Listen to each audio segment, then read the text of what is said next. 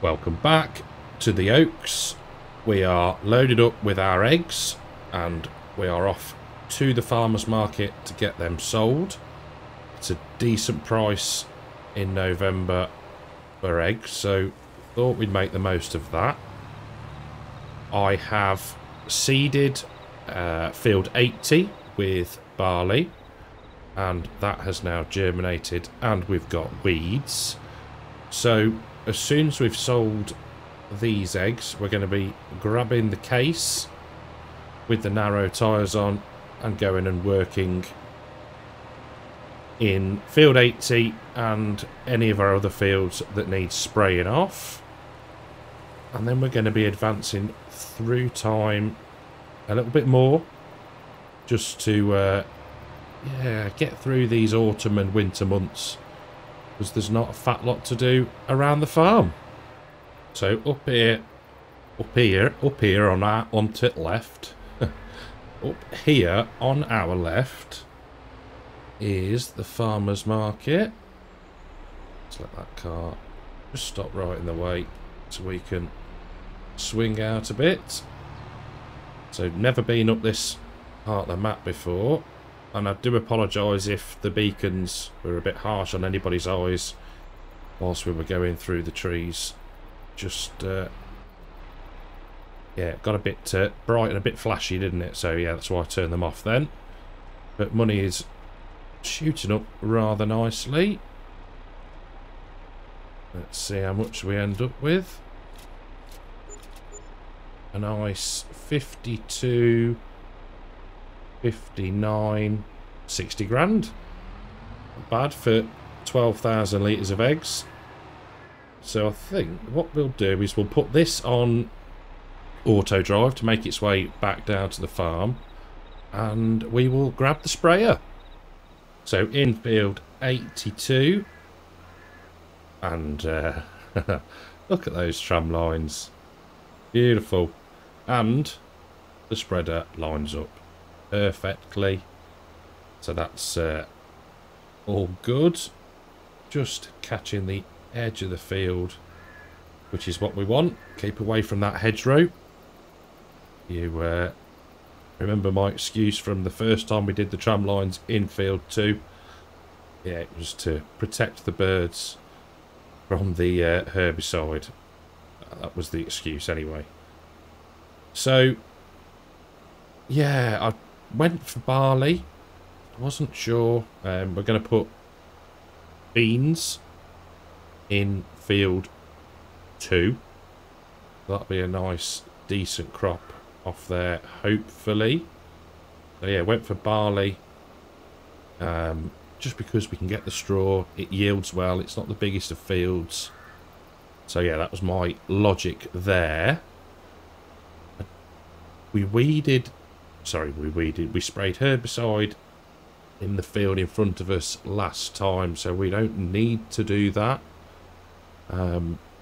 Nitrogen should be good as well, because we obviously use the horse drill with all the fertiliser in that, so there should be no problems there.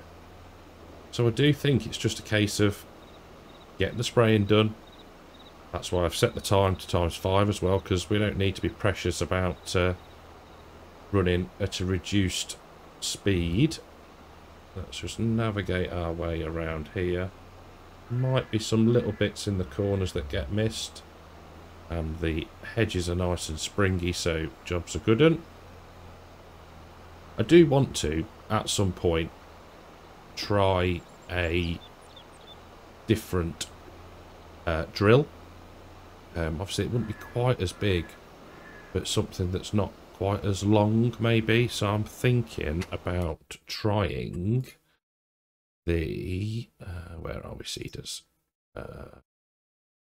Probably end up trying maybe the Lemkin or the Vagestadt. We know a quick trick to make the Lemkin a direct drill. Just because I'm thinking that these are quite long, so it might be easier making the tram lines a bit more neat with a not so long drill. But yeah, it might be a little test I do. Might make a quick video out of it, I don't know yet. It's just a thought that's popped into my head. So yeah, where are we today? So we are on Wednesday. Mod finally released yesterday, so that was cool. Yeah, dead chuffed, like a kid really, when I saw pending release on the Mod Hub login page. So yeah, all good. Thank you to those that have downloaded it and used it and like it and have rated it a decent rating. So yeah, it's all good. General comments were positive. I think I've had a bad comment actually about it, but there's a few like potato ones that people want, and possibly grain, which would be quite cool. But as with most things, it's just having the time to sit and do it. But the basis of it is there now, so it should be, fingers crossed, relatively small tweaks. I need to concentrate and stay within the tram line. So yeah, that's something that I'll hopefully get to look at some point. So it'd be cool to get a bit of a pack together maybe, and yeah, get it updated on the Mod Hub. So from this angle, you can really see the spray pattern from the See and Spray. I always go to say scratch and sniff. Does anybody else remember those? There were cards, weren't they? And or different little books, seem to remember. Yeah, very weird things. One other thing, and it's a question for proper farmers, not oh, what was it? What was the saying I saw? Actor in a tractor. Quite like that. Spraying speed for a trailed sprayer. This seems slow to me. I don't know 100% what it should be. Is this right? So it just seemed rather slow, and I know that you've got to give the See and Spray half a chance to work and spot the weeds, but yeah, it just seems overly slow to me. What I am going to do though is knock down the cruise control and just turn off the sprayer so we can get round to the next up and down. You'll see in places the tram lines are a little bit untidy, but hey, it's not going to be perfect. So we are on. Lovely. So yeah, what speed do you think we should go? Do we keep it at the 7 miles an hour, 7 or 8 miles an hour, keep bouncing between the two, or is it quicker in real life? I would quite like to know, because if I can get a job done quicker, then I am all for that.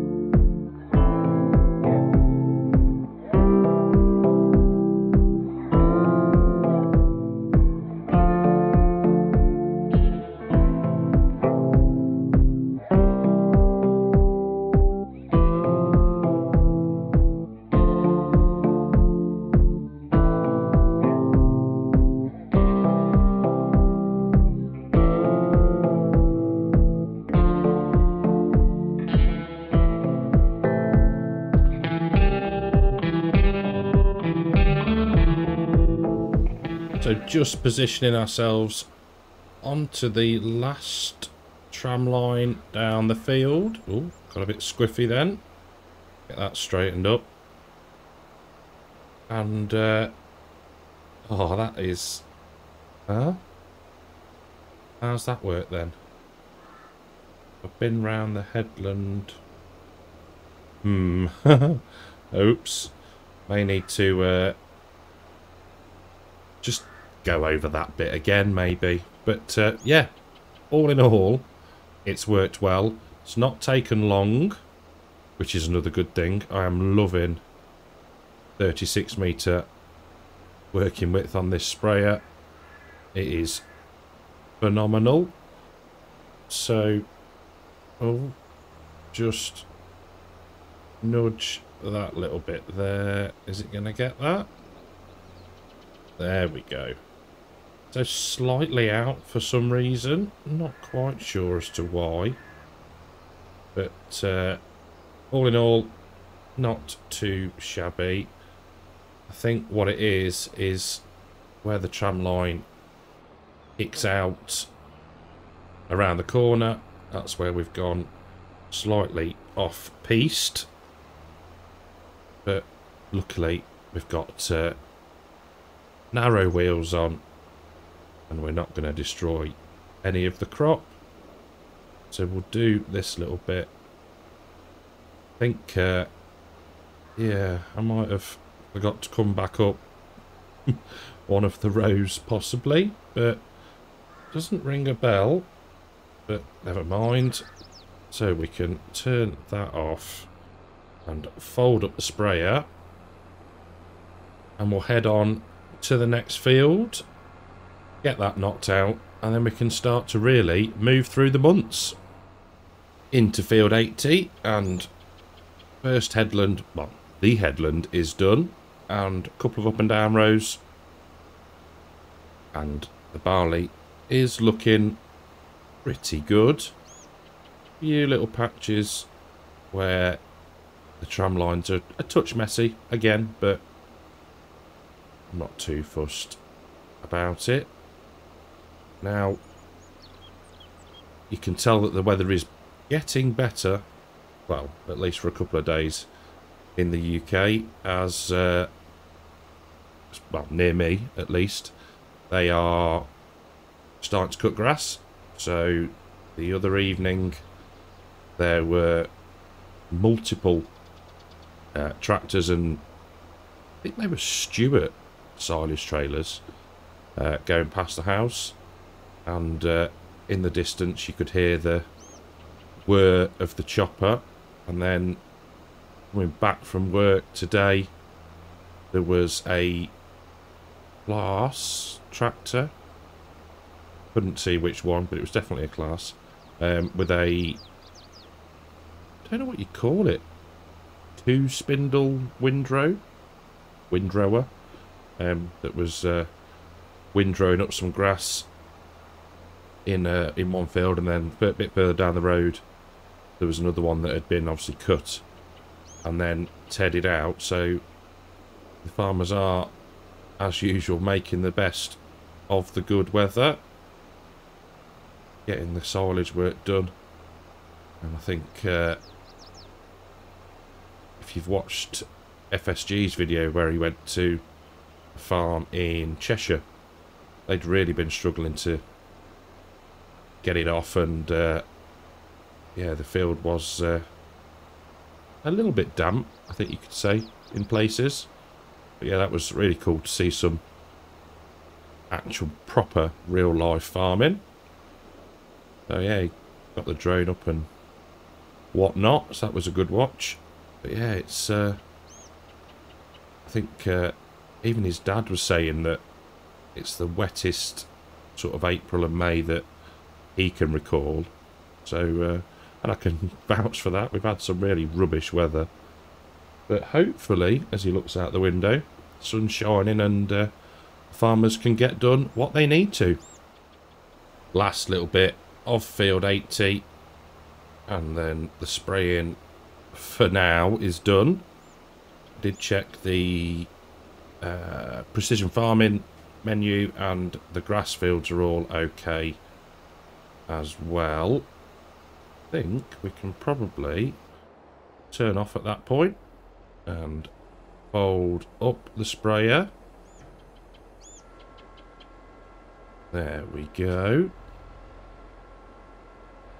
Excellent. So we can get off the field Now, this episode is being recorded before the last one has released. Yeah, that's right. So I don't know the answer to the sugar pallets question yet. What should we do with them? Where should we sell them?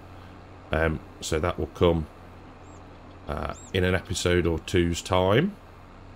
But for now, we'll get this off the field. We will give it a rinse off. And we will then... I'm not sure, actually.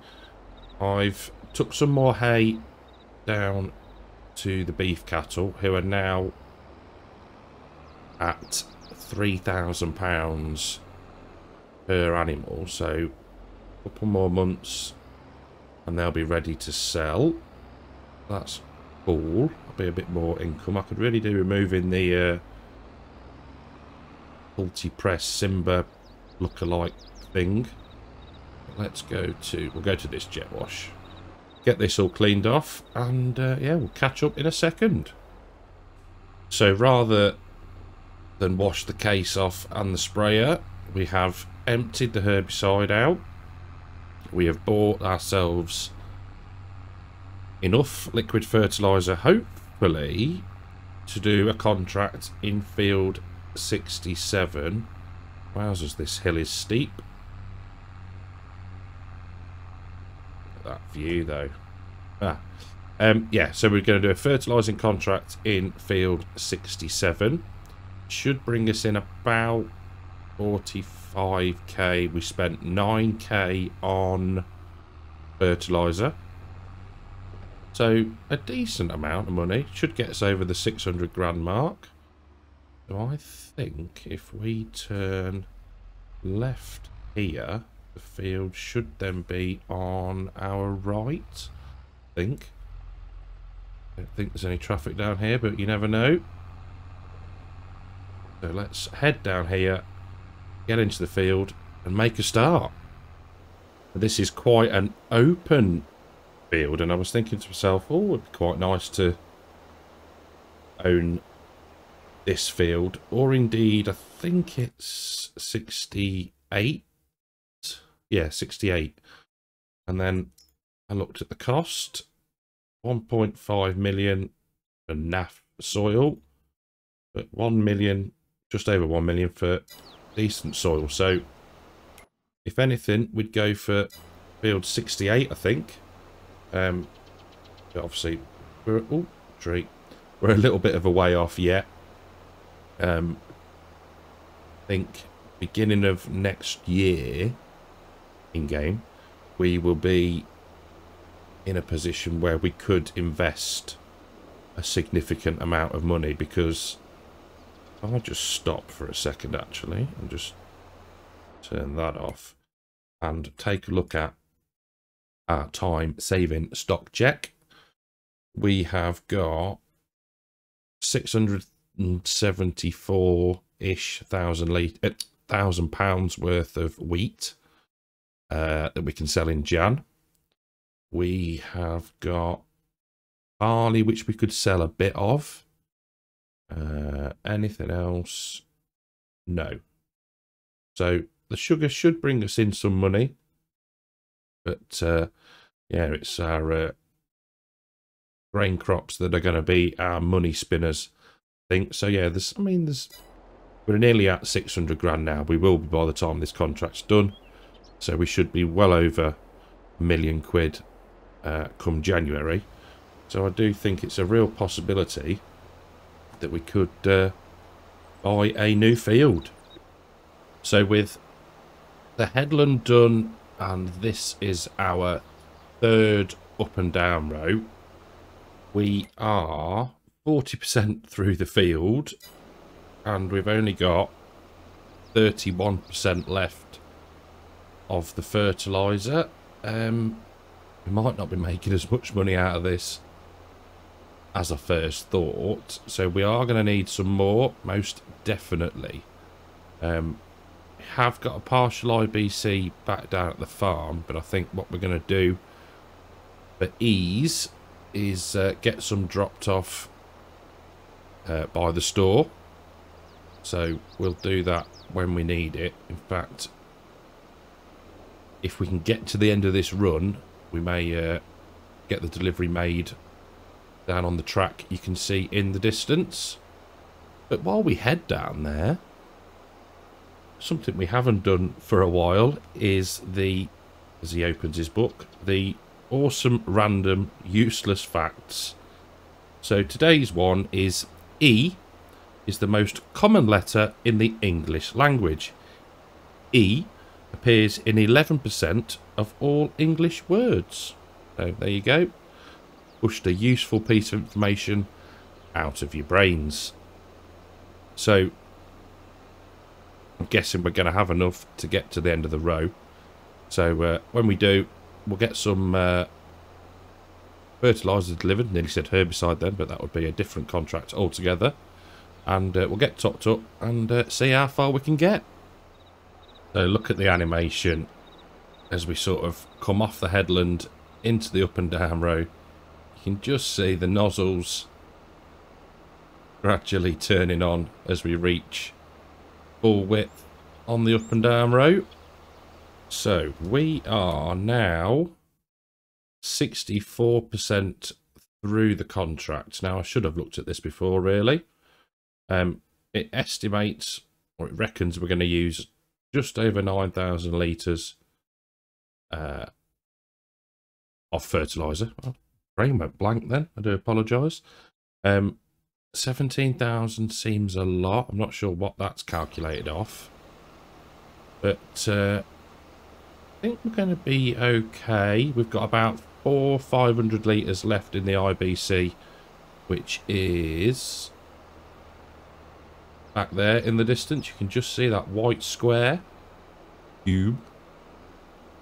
But yeah, it's quite a relaxing job this is. And I know I said earlier, and I asked earlier about the speed, but yeah, it's just nice plodding up and down the field. It's quite a soothing sound. And yeah, just taking in a spectacular view. And yeah, going to make ourselves some cash at the same time. So we've just hit 86% complete on the contract. I've been and emptied the other IBC into the sprayer. And quite like this cluster of fields here. There's a farm there, a grain silo system, loads of bunkers, sheds, etc., cows, and what else was there? Oh yeah, 2 lots of cows, grain silo system, loads of bunkers. So that's quite a nice little plot of fields and a farm actually. I do like exploring the map. You just tend to find these little nuggets of brilliance, I'm going to say, because that's what I think. But yeah, and now the sun is starting to go down. You get the long shadows and relight really comes in to its own. We can stop that there. So I reckon we've probably got 2 passes, I think, before we are completely done. We will be considerate contractors, as always. Get some, what's it called? Cruise control. There we go. Whoa. Mind blank. So yeah, we've got probably another pass down this way. Then you got the little bit there, which I think was probably all covered by headland. So as you can see from the mini map, bit of a triangular shape down there. And we should be nearly done. 90% just popped up. Look, top right hand corner, you can just about see it. I'll put it so it contrasts on the trees. Yeah, 52% in the sprayer. We should have plenty to finish this field. Well, the contract is complete, but like I said, courteous contractors, we're going to finish the job. There we go, that's that little run done. And then we can spin round, and there's a little slither down here that we'll grab as well, but that's probably good timing. The sun is starting to set on quite a busy, productive day on the oaks. Now, I was just thinking about what to do next episode, that is. Don't worry, I'm not going to drag this one on any longer. I think we're going to start advancing time a bit quicker, like I said previously, and I think the next point is going to be January, once we can sell our wheat. There we go, that's that done. So I'll feed the animals, look after them, etc, etc. It might be that we sell some cattle, bit of November/December beef, just in time for Christmas, so we'll get an income from that. And then we'll be into spring, really. We're in a good place on our farm. Wowzers, this is bumpy. We're in a good place on our farm now. We've only got one field left to plant, which will be the soybeans. And then the other thing that I really was thinking about is we're going to need a bigger planter, because I am not using the little Vaderstat one. Is it Vaderstat? Yeah. That we did for the sugar beet, because it'll take an absolute age. So I'm going to find a bigger one. My word, about getting thrown out the seat. So yeah, going to find a bigger one. And we can get that done when the planting window opens for beans. But yeah, so that's the plan. Don't want to hang around, really. There's not a lot to do. Just feeding the animals, selling the milk, which that does automatically for us. So yeah, we should be, or next time we catch up, we should be into the next year. Like I say, if anything does anything amazing happens, I will capture it on video, but I can't see that being the case through the winter months on FS22. So final task of the day before we end the episode is to collect on our cash, and hey, £631,635. So that is where we're going to leave it for today. Thank you very, very much for watching. I hope you've enjoyed the episode. If you have, don't forget to like and subscribe. And I will see you in the next one. Take care.